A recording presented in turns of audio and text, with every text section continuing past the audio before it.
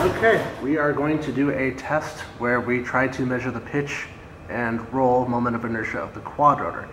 We're going to do so by just switching on one of the motors while it's tilted sideways, and then the onboard IMU is going to measure the angular velocity when we do so, and there should be a very linear ramp up as it steadily accelerates due to one motor being constantly on at a particular speed.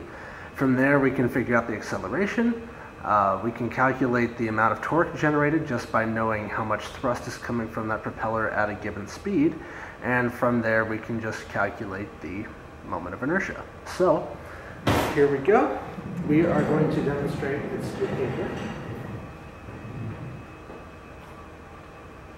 Fire up the program.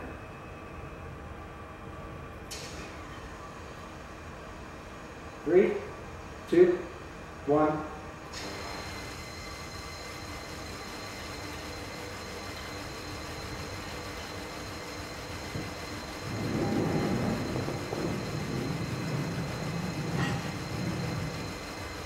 Science!